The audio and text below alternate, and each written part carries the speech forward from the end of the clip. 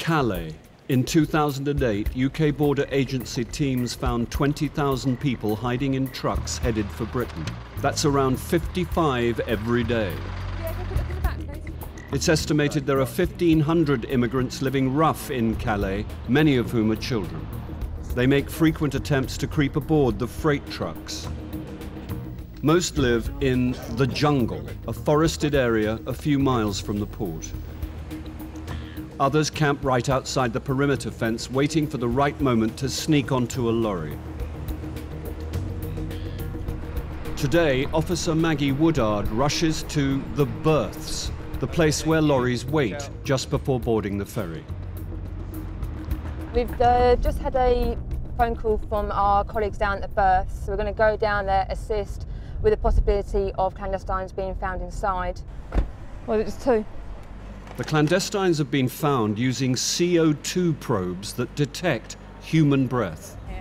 Has that got the... My colleagues who were working down here probed this lorry and they got a high reading. They opened it up and they found these two illegals on the side of the lorry. We're just trying to get them out now. One chance. Not today. One chance. For tomorrow, no chance. We've spoken to the driver. He said his last stop was at Belgium, but we think he also mentioned a 15-minute stop just along the road for diesel, so it's more than likely they are from the jungle originally. Officer Bowley discovers they used a familiar method to break into the truck. Right, we've opened the trailer up, and it looks like we've got a tilt cord here that the driver could have used. In addition with the seal, would have sorted this whole problem out for him, wouldn't have been in there. The driver failed to tie down and lock the canvas sides of his freight. It looks like when the driver was stopped, someone's opened up the side for them, they've scooted in, and then someone's done all the hooks back up again once they've got in. The driver's none the wiser. I would say 95% of the time, there's got to be someone that's sealed the vehicle back up after them. How old? Where do you want to go? England. Why England? England. Good. Good England. These clandestines aren't alone in thinking England holds the answer to their dreams. For them, it's the place to find work and start a new life. They'll keep on trying to defy the locking systems. On this occasion, the driver and his company were fined £1,300 for failing to secure the freight. England good. Two gentlemen, maybe again tomorrow. They keep saying one chance for today. They'll know, they'll just keep trying. They'll willingly admit to us that they're going to keep trying until we get to England. The areas where lorries are searched are called the lanes. Here, Officer Barrett has a high reading on his CO2 probe and has opened up the lorry. We could smell, as soon as we came in, the smell of clandestine. There's another clue clandestines are aboard, the distinct aroma of people who've been living rough. It's like the bonfire sort of smell. Quite distinctive once you've sampled it a few times. Mark, what have we got? There's all different, one's claiming to be Syrian, Afghan and Iranian. This mixed international cargo is unusual, as most clandestines travel in groups of fellow countrymen. It's a job more rewarding because that's what we're here to do, to prevent clandestines entering the UK. Just one at a time, Judith? Yeah. And this is what the job's about. Just as it's becoming another routine operation, one of the men becomes hostile. Stay, you guys. Hey, snap. Stay. No, you stay. Okay, camera goes. You stay here. Okay, you stay here. Sit down. Wait. 12? Might be best to stop filming, to be honest. They're just starting to get a bit agitated, so it might be best to take the camera away just for a second. The cameras back off to let the men calm down. For whatever reason, he decided that he didn't want to be on camera, I think, and next one. Yeah, the easiest way to get rid of the camera is to kick off and get everybody to react. And there's always one, you know, there's generally a ringleader who will take charge, who's been here before and knows how it works, so they follow him. Yeah, after you. One chance. No one chance, not today, tomorrow. One chance tomorrow. He's very smiley. Most clandestines are resigned to being caught and openly tell the officers how they got in. last one that just came out said that they entered through the side of the vehicle. There's no tilt cord on it. So again? If the driver had properly secured his freight, it could have stopped the clandestines from boarding. He was fined £1,200. Sometimes you do get some people, like clandestines, that they tend to get a bit irritable if they come through again and again and again and get found all the time. But it's only the few. I mean, most of them are, you know, try again tomorrow. At the outskirts of Heathrow is Colnbrook Immigration Removal Centre. It has the same security as a Category B prison. It holds 400 men in 2 sections. One section is long-term. Many in here are foreign nationals who have already served a prison sentence. Once their sentence is over, they are brought here to wait for their paperwork to be completed so they can be sent home. This can be complicated, and some have been here for years. Governments in some countries are reluctant to have people back with serious criminal records. There is also a short-term section. This holds illegal immigrants for up to a week. Many here have been caught by enforcement teams and are from countries that are easier to negotiate with for their return. Colnbrook's UK Border Agency office is where the removal papers are processed. Officer Raza is about to meet an Algerian man who has just completed a prison sentence. Are you Farid, you alright? Okay, he was convicted of a crime in the UK. He was sentenced to 16 months for robbery and attempted robbery. So he's now obviously under immigration, being detained under immigration powers. I'm just going to give you your deportation order. You will be required to leave and you're prohibited from entering the UK again as long as this order is in force. Okay? That's all for you? Okay? I've seen Farid before, so I mean, I know what he's like. He tends to cooperate fairly well with immigration because he wants to go back to Algeria as soon as possible anyway. Hello lads, if you just take a seat on the far side, thank you. Officer Chima is about to see an illegal immigrant from Kosovo. The man was sent here after being arrested in a late-night brawl. The police discovered he was here illegally and handed him to immigration. All right, Mr. Lulad, my name is Mr. Chima. I work here for the Home Office. Do you understand why you're being detained here? Well, somehow, yes. Okay. Just to keep it brief, as you know, you were detained as someone who's to be removed from the UK. You have a flight back to Kosovo, Albania, on the 14th of May, which is next Thursday. Yeah. That's your flight itinerary there. That is your factual summary, giving you a history of your case and also who's in charge of your case. So if you let your solicitor know what's happened, you can do so. I don't have a solicitor, no, nothing. Okay. There is a list of duty solicitors available here for you. You can speak to the officers. I just want to go back. Okay, that's fine. The street fighter won't have long to wait. He'll be sent home next week on a specially chartered flight. Thank you very much. Thank you.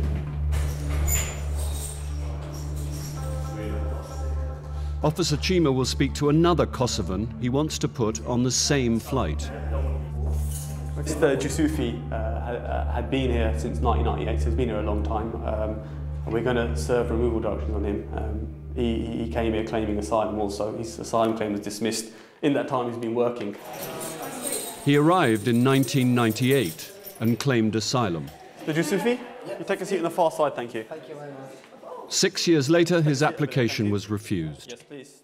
He absconded but was arrested in an enforcement raid at a pizza restaurant in April 2009. Do you understand why you're being detained? Yes, I do. Okay, just to make it brief, you have a removal set back to Kosovo for the 14th of May, which is next Thursday. Yeah.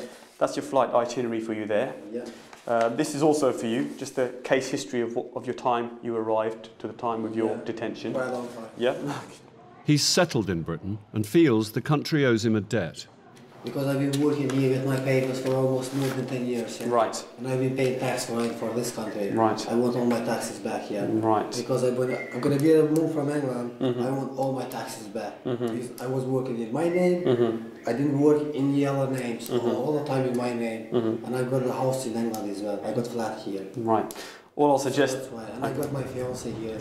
I didn't get anything from government, any income. So I appreciate what you're saying, Mr. Jusufi. However, It isn't going to change that you will be removed at this point. So all I can say is you should speak to a legal representative and he'll be able to advise you on that.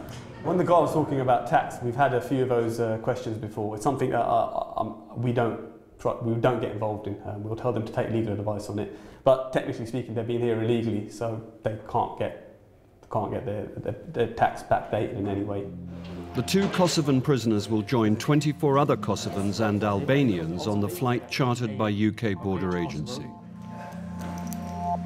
This is a regular thing that the UK Border Agency do. These charter flights have been planned and they happen on a fortnightly or on a monthly basis to specifically remove Kosovan and Albanian nationals back to that part of Europe. It's one of 70 flights a year used for removing illegal immigrants. In 2008, over 1,500 were sent home this way. Many of those in Colnbrook were picked up by enforcement teams like this one. Officer Shane Healy is planning a raid on a Chinese takeaway. We're going to the... Intelligence suggests that possible immigration offenders are working from this address, and previous visits to this kind of establishment have led to the arrests of failed asylum seekers and immigration offenders. So we'll go straight away. In 2008, enforcement teams carried out 13,000 raids, resulting in over 10,000 arrests. The target today is a takeaway serving the locals of the well-heeled area of West Hampstead. We're here. Right, let's go. Immigration Service, you want to come inside for us? It's Immigration Service. Can you all want to come around this area for me? Put down what you're doing. Has that been cleared downstairs? Yeah. Hi, from the Immigration Service. Okay, we're just here doing checks on people today. Actually, have a seat, yeah? You're right. We're immigration officers. There are 9 employees. Officers check their immigration status. You got a passport? Yeah. What type of passport have you got? You carry it about with you? Yeah. That's going to be fine. Lady's produced her passport to me. It's a valid passport. It's got a valid student visa in here, so she's got leave to remain in the UK. Where's your passport? Yeah, he's fine. Yeah, he's told me who he is. He's told me his story and stuff. Checked on our computer database, verified it from a copy of his passport. It's all fine. He's a British citizen. The workers prove they are allowed to work in Britain, except for one. He applied for asylum, but was turned down. Okay, those you have got. You as well. All right, okay. He sought an application to remain here on the basis of his nationality and problems back home. That application's been looked at and it's been refused. He was asked, as a result of him being illegal in this country, to sign on at our office, which he's failed to do since 2004. Well, listen, you're under arrest. You don't have to say anything, but it may harm your defence if you do not mention when questioned something which you later rely on in court. The man is a failed asylum seeker hiding from the immigration authorities. Officers will now take the man to his home address to find his passport so they can remove him from the country. Without it, they will have to ask for emergency travel documents from the Chinese government, and they could face difficulties convincing them he's from their country. The gentleman that then is arrested got his address, so we are going to go there and search for a document. Without a document, the likelihood of removing him is very unlikely, so we are going to go and search for a passport now.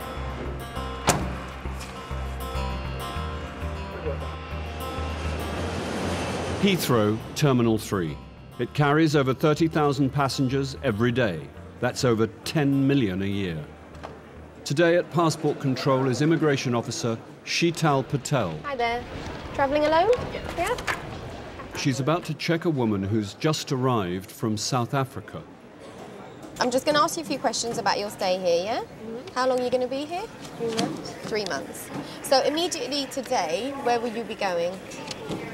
I've got one friend picking me up from the airport, so I will be staying with him, or I will be staying with my other friends, all from South Africa as well. Okay. So your friend that's picking you up, is he just a friend? Yeah. Okay. Okay, Miss Thomas, I have got some inquiries to make, okay? So I just need to take this. Take a seat for me. You'll be here with us until I finish conducting those inquiries, okay? Matt, got a referral for you. Okay, we've got a South African female. She's just coming in. She says she wants to come in for 3 months, but she's just finished a 2-year working holiday. And she's only been away from the country for a month. She says she'll be going to Scotland, Ireland, visit other South African friends that she has here. So in 2 years here, she just didn't get around to seeing Scotland and Wales? And Ireland and Wales, yeah.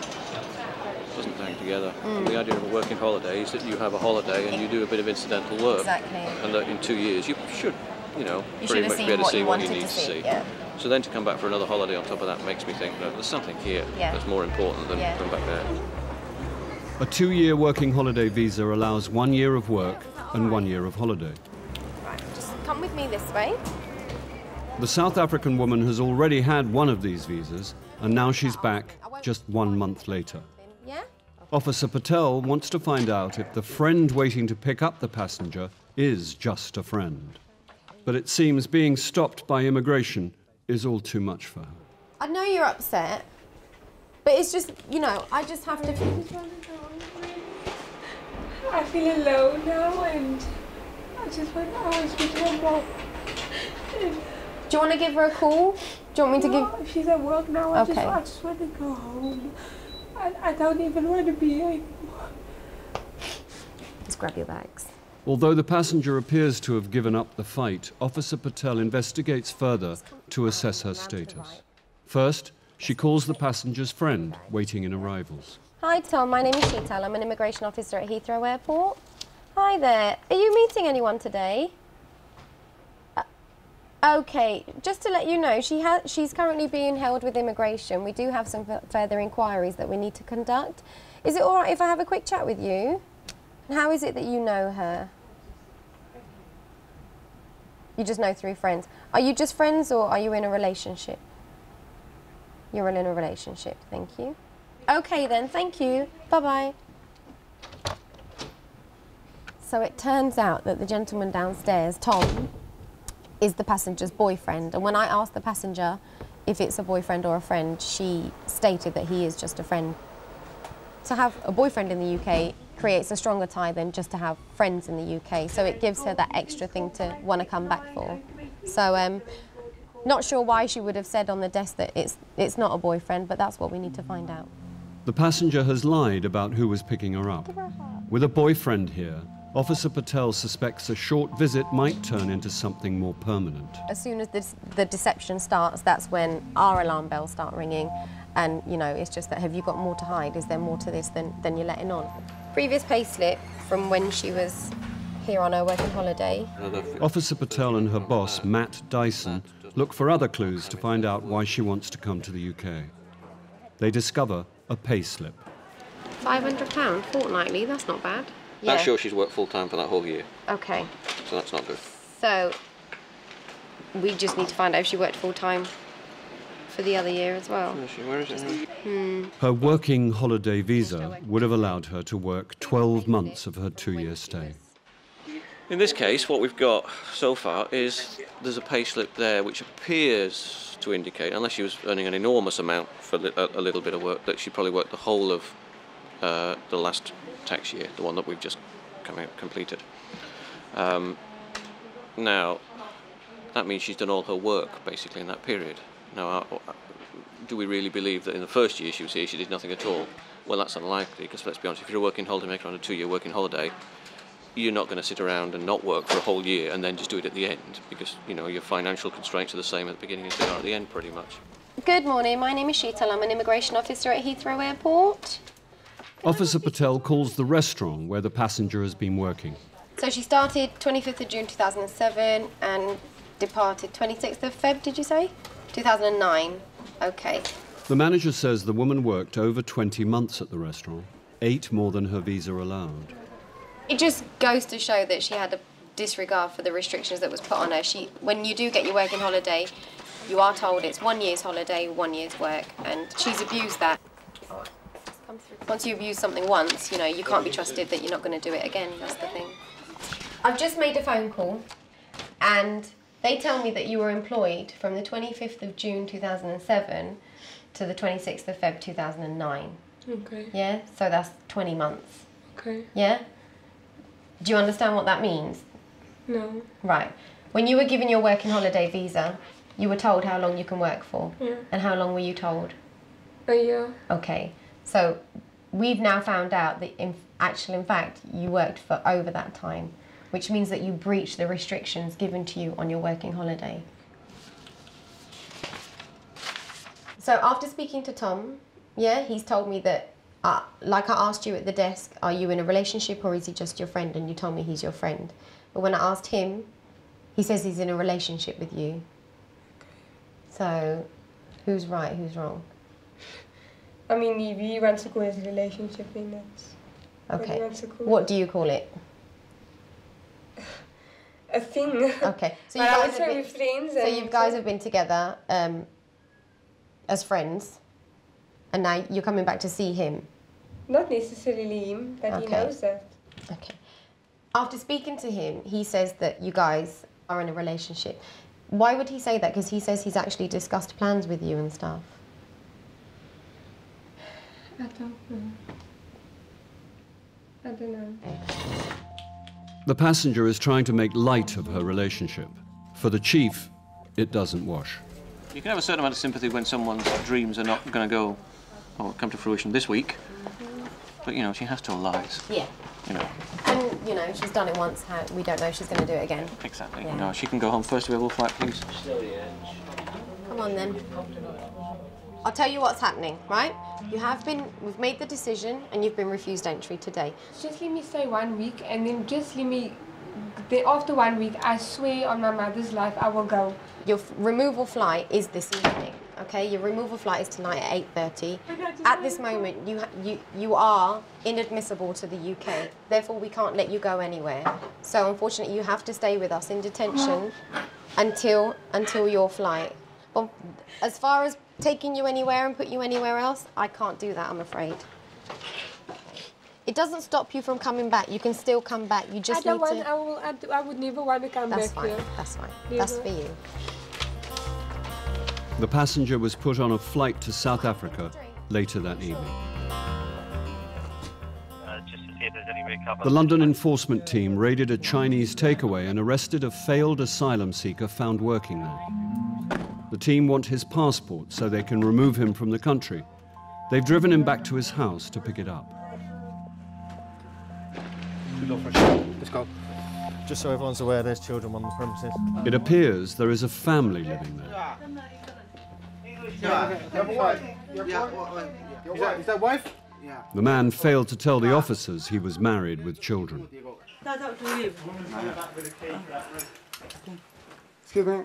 All right, okay. That's your wife, yeah? Yeah. Upstairs, officers are met with another surprise. Right, guys. Anyone speak English? A tiny room with 6 beds and 4 men about to eat dinner. Cantonese. And with some nationalities, you find an awful lot of people to one room. We've done a visit, well, years back now, but we found 47 Chinese in one 3-bedroom house. The reason why we're here, okay, we want your passport. You have a passport? It's ID, yes. ID. Where? Yeah, go on, it's going to be fascinating. Oh, baby. Oh, you got baby as well? Oh, okay, one in the oven. The man's wife is pregnant with a second child. Oh, very nice. No, don't you do that if you're pregnant.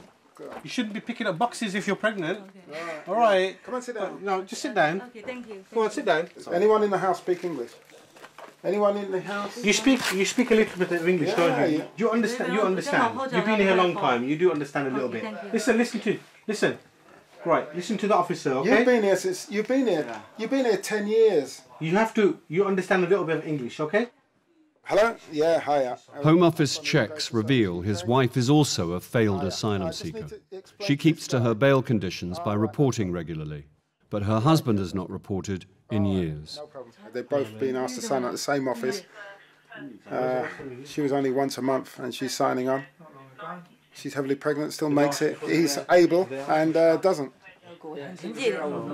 He's not told us about his wife and kids.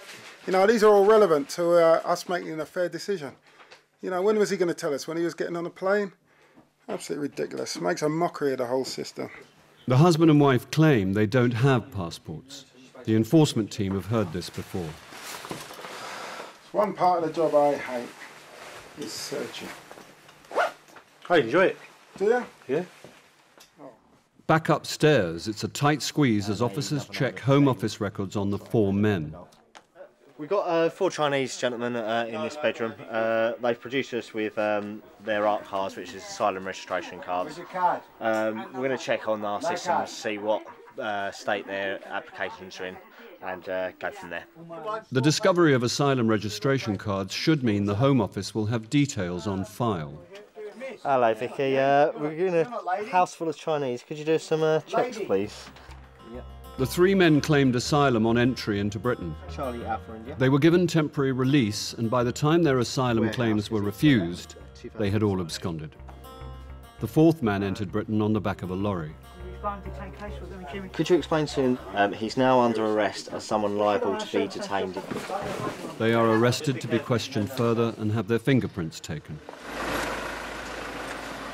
The team cannot find the passports to help remove the family from the country. It could take months to sort out emergency travel documents. Right, we're going to release you, okay? That's not because you've been a good person. It's only because you've got a wife, a pregnant wife and child here. Right? But it's important that you come in and sign on with your wife. He's got to act responsibly now for his family and start signing on with his wife every month. The man and his wife are currently reporting as instructed. That's why I'm on a guard, man. The 4 men arrested upstairs were later released on condition they appear every 2 weeks at a reporting centre. They reported once before absconding again.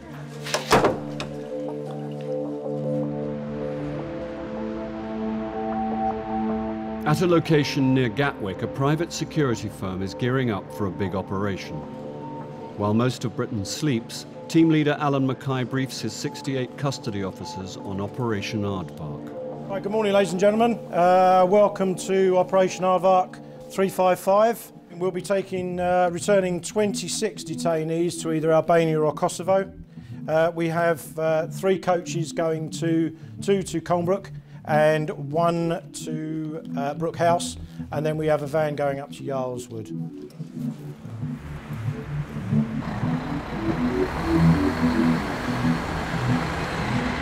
Colnbrook Immigration Removal Centre. Officers wake the detainees for an early morning flight. Morning, Mr. Hassan. Hello. You know what's happening today? I'm down. Oh, just a quick search. I was waiting for court. Mr. Lulash, morning. You know what's happening, don't you? Of course I know. Excellent. I can't wait. Excellent. I want to go home now. The Kosovan man arrested in a street fight has shaved his head for the occasion. Be back soon. The coaches arrive carrying the custody officers.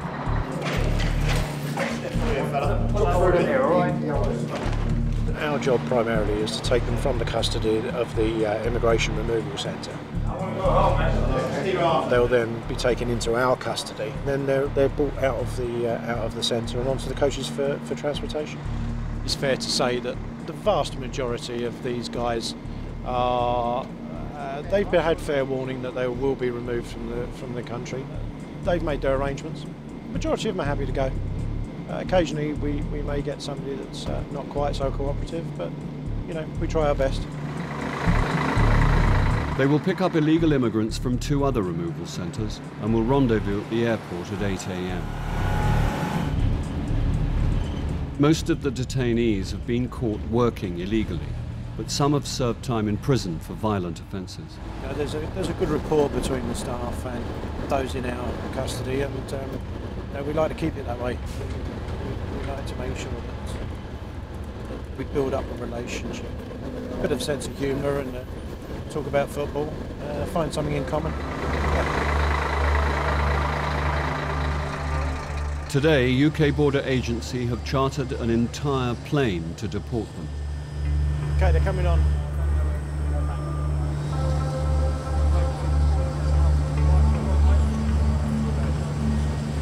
This is where the staff come into their own, really, and they start to ease tensions and de-escalate any problems that they may see arising.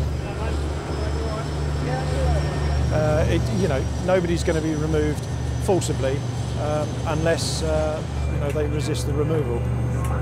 Just as the last few take their seats, there is a problem with a woman who doesn't want to board. The flight can't leave without her. She's pretty volatile. Let the girls deal with it. I want you guys to we want a cordon around the van, yeah? Let the girls deal with it, please. All right, guys. We've got a female detainee that's reluctant to get on the aircraft. The girls are talking to her now. We're trying to persuade her that you know, the best option really is to go along with us. Unfortunately, it may be that we may have to offer some more formal help to get her on the aircraft.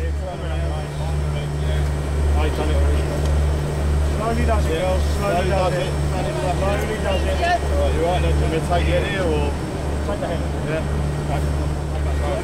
Yeah.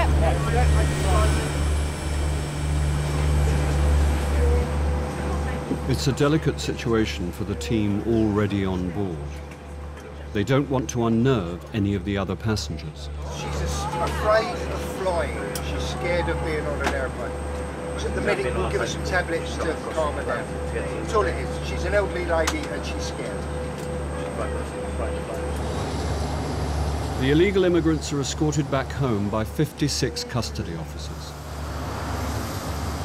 4 Kosovans will go to Pristina and the rest to Tirana in Albania. When the officers return, they will need to start preparing for the next chartered flight to a different destination in a few days' time.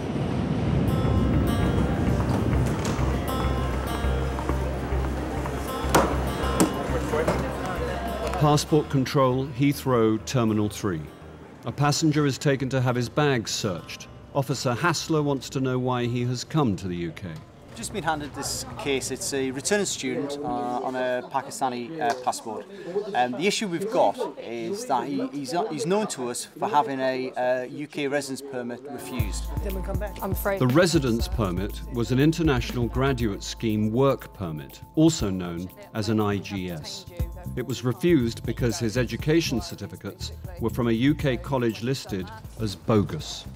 What he's then done, he's then reapplied for a new student residence permit. So the question is, we've got somebody who was studying, who in fact wants to work here, was refused a work permit, but is now then gone and reapplied as a student visa, which is strange to say the least. The man has just 4 days left on his original student visa. If he's allowed in, he can immediately apply for a new IGS work permit. The application process will give him up to 3 months extra time in the UK, much longer than the 4 days left on his current visa, even if the application is refused.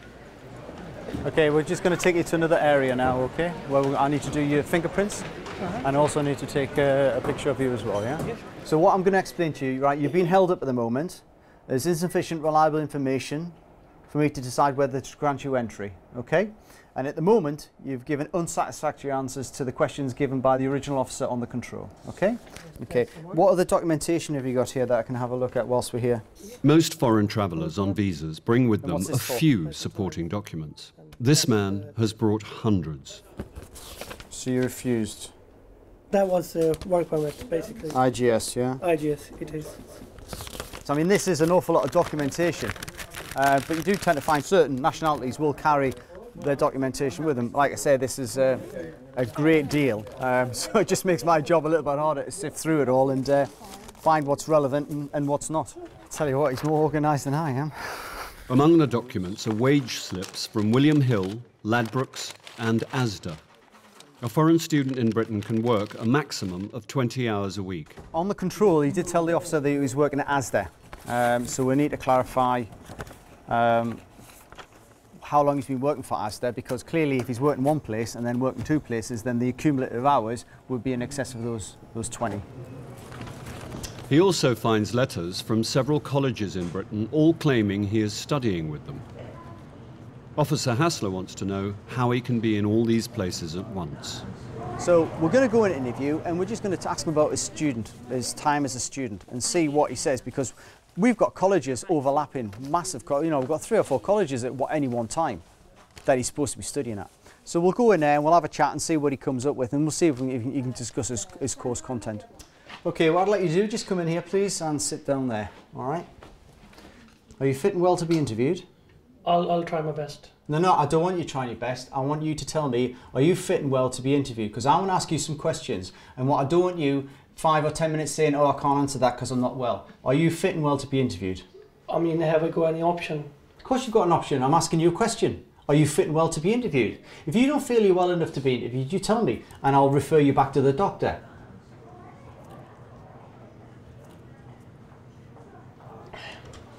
I think I'm fine. You think you're fine? The interviewers got off to an uncomfortable start, and the real questions haven't even begun.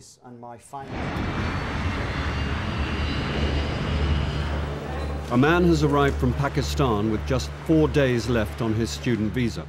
Officer Hassler has questions about the certificates he submitted for a work permit and the hundreds of documents found in his hand luggage. He has at least 2 jobs and is studying at a number of colleges. Why have you come to the UK? Today? Yeah, correct. To study. Okay, and where? LSMS. Which is? London School of Management Sciences. How long have you studied there? Almost 5 years. So, since your arrival then, you've effectively been studying all your time at London School of Management Science. Can you tell me why I have a letter from Empire College dated November 2004 saying that you were a full-time student doing a Bachelor of Science in Physics? So why would they be issuing you a letter if you've never studied there? No, basically I didn't inform them that I've left the college. Why would you ask for this letter if you had no intention to be studying there? And please start telling me the truth, because at the moment you're not, and I can tell you're not. No, that's what I'm telling you, sir. That's what you're telling me. I was still enrolled in then college, but I wasn't. How can you possibly be enrolled in a college that you've never attended? It's basically, sir, it's a misunderstanding because it wasn't my fault. All I want to say, I don't want to waste your time.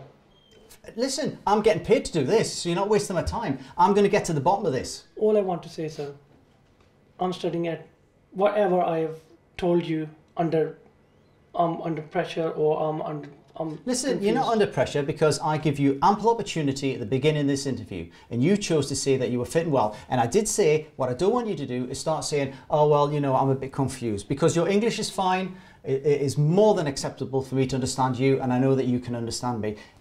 All I want to confess is I have done nothing wrong in your country. Okay, right, let me be the judge if you do nothing wrong, okay? What did you apply for in June of last year? IGS. And what happened to that? It was refused. What letters did you submit? What letters and certificates did you submit? I did give them the result sheets. The postgraduate diploma in business administration. From where? From Westminster College of Computing. Did you study at Westminster College of Computing?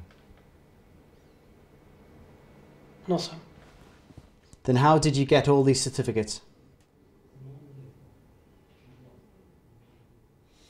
Your best to just answer the truth, okay? Because I know what the truth is, and it's better that you corroborate it. So just answer me the question. How did you get these documents? A person helped me to make these documents. So they are false documents? Yeah. Sorry? Yeah. Yes.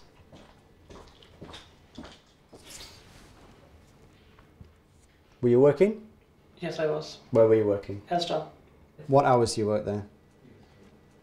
I worked 20 hours there. And what about William Hill? I did work in William Hill as well. So, we started end of December 2006, beginning of 2007 with Asda, okay? And you started William Hill the same time, okay? And you've worked 20 hours a week for Asda, yeah? And you've worked 20 hours a week for William Hill, yeah? So, how many hours in total did you work? Roughly 40 hours. And you still work for Asda and William Hill, yes? So all I want to say is I'm not breaking any law or anything, or not harming. Listen, anyone. just a sec. You say you're not breaking a law, right? But what do you think immigration law is? It's not one rule for one person, one rule for another. You are breaking the law. As a student, okay, you're not allowed to work more than 20 hours a week. You're working 40 hours a week. As a student, you're not supposed to pay for fraudulent documents to submit to the UK Home Office to then try and get a work permit to live in the UK. So you tell me where you've not broken the law. Sir, I didn't mean to break the law. It was just my fault. It was my mistake, sir. Sir, that is. Okay. Do you need anything to eat? Food? You're okay? All right. From the very beginning, I mean, you could tell that he was struggling to sort of keep up with what was going on with regard to what his history was or what his purported history was. And we've established that he's gone and purchased these documents that he then submitted to the Home Office attempting to get a work permit. So, I mean, as far as I'm concerned, it's a clear refusal. Okay, Mr. Bourgeois? Right, I need to explain to you that you're going to be refused entry into the United Kingdom, okay? If I go just back and straight away if I apply again straight away, I'm asking for advice. If you're asking my honest opinion, if you went back to Pakistan and then you said next week you applied for a student visa, I would say it's very highly unlikely that you would be issued with a student visa. My personal opinion. After a month or so.